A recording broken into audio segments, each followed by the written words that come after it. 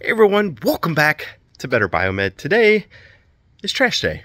And since it's trash day, that means it's another excellent opportunity for a dumpster dive. So I took a drive this morning, early in the morning, around the neighborhood. Many interesting prospects, but I don't want to contaminate my garage too much.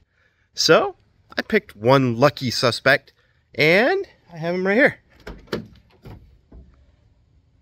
That's right, guys. It's an ultralight vacuum. Particular one is a Power Force Compact Turbo by Bissell. Nice. I have no idea why it was sitting next to the road. So let's go ahead and take it inside. Let's do anatomy of a failure, if there is one. Coming up next, right here on Better Biomed.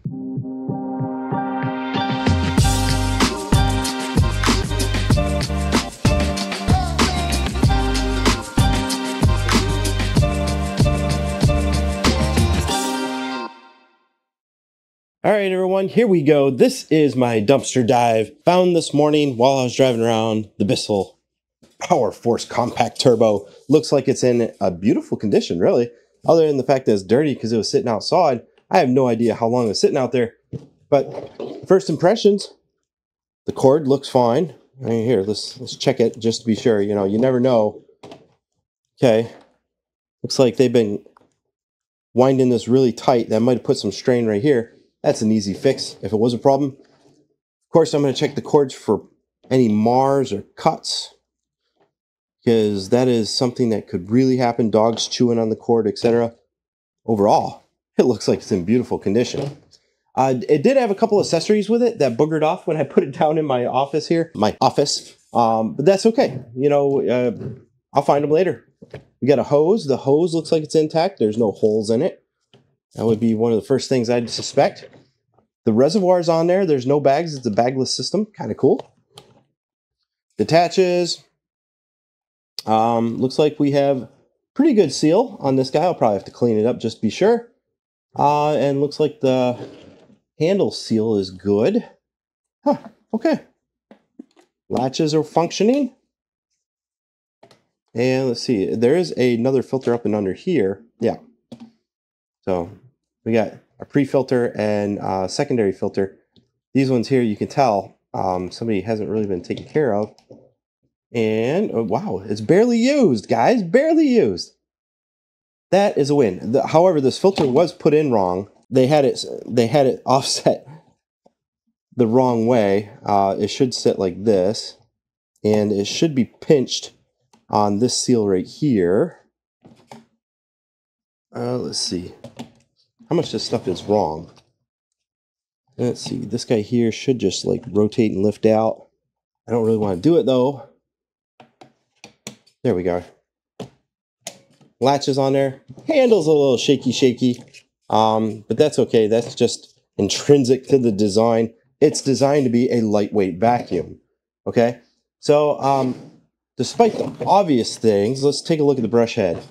The brush head's one of those areas where it's going to fail. Often this little tube down here will crack it, or it'll get plugged up. If it gets plugged up, they think, oh, it's no longer good. And I've got this doohickey down here, which is interesting, maybe annoying. I don't know. What the hell is that for? Oh, is that the latch? All right, hold on. Let's try it.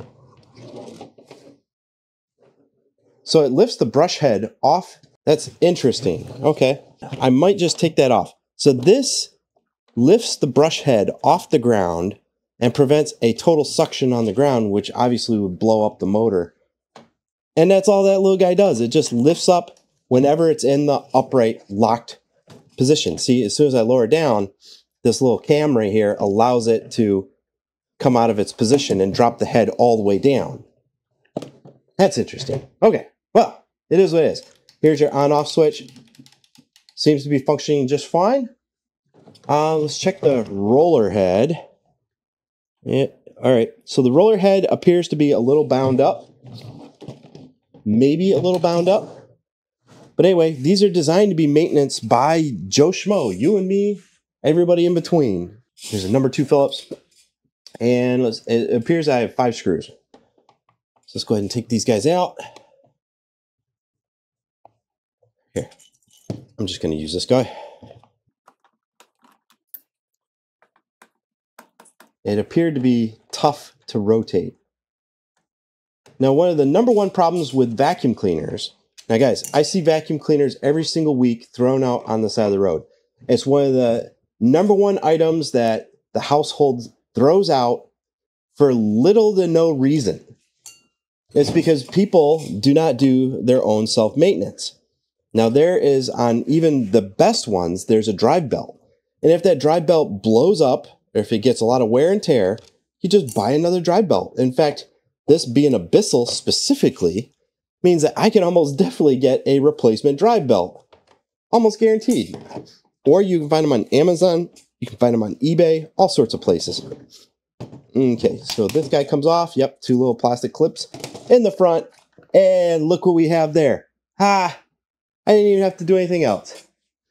And you know what the crazy thing is? Bissell style part number. It's all written on the belt. This is part number 1604895. Let's go ahead and see how much is that part.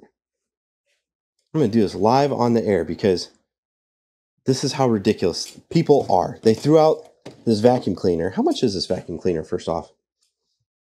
I'm going to use Google Lens. Let's use the camera.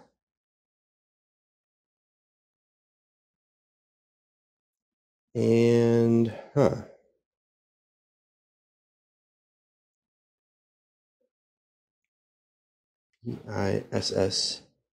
Bissell, and this is a model 2690.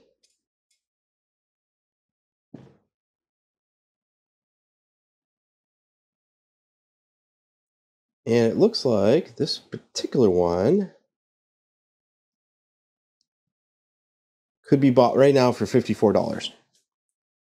And that's probably what they did. And that's on a discount site. So I always go to the cheapest place I can find them. It's about $60 on eBay. Oh, look at this. Amazon replacement vacuum belts. These exact ones. $6.99 for this exact belt. And 2 of them, in fact.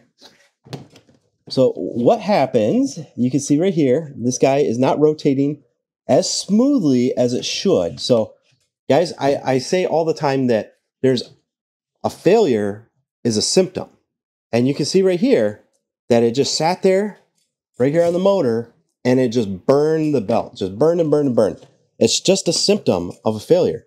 The true failure, you can see right here, the bearings are a little gooed up.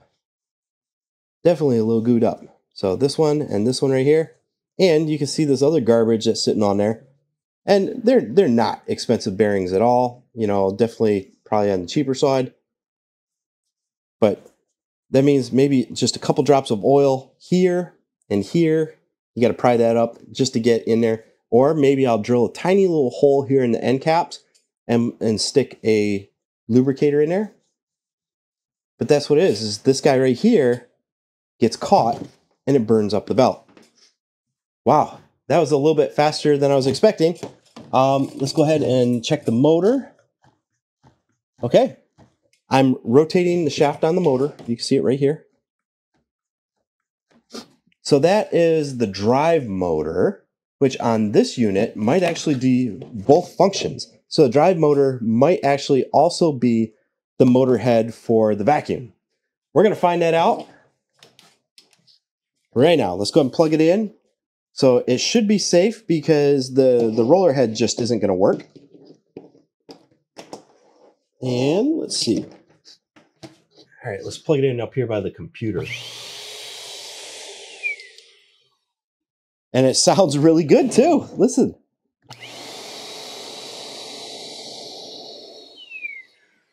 That motor works beautifully. So for a $6 and whatever part, actually, let's say $3 part, because $6 is for 2 of them. So for a $6 part, they threw out this perfectly good vacuum, and it only takes 5 screws to take it off, change out the belt, and you're good. It's crazy. Absolutely crazy, guys. So guys, there you have it. It's a wild world out there, and we're a consumer type economy where we just throw stuff out. It's sad. It really is. $6 part, and they could have had it up and running. They just don't want to put forth the effort or even take it to somebody that could fix it for them. It's sad, really. That's why I'm going to do projects like this to show you guys it's really the little things that you can do to keep things up and going. And furthermore, more importantly, failures are only a symptom. There's always a larger problem that's creating the failure. In this case here, the bearings, they need a little bit of lubrication. And they're a little stiff. And what it's causing is that belt to not spin so easily. And because of that, the tension is burning through on the pinion of the motor or on the rotor of the motor. And it just is what it is, man. So guys, this vacuum cleaner here, I'm going to get it fixed. It's going to be saved. I'm sure the family's going to be happy that I have a more lightweight vacuum than my Milwaukee battery cordless one. Although I love the cordless vacuums. Some people like plugging stuff in. It is what it is. Anyway, guys, that is my dumpster dive number 2. Just to show you guys, there's stuff that you can do to have an effect on your community. Remove trash from the trash. Let's fix it. Improve your skill set. Make a difference. Thanks for watching, guys.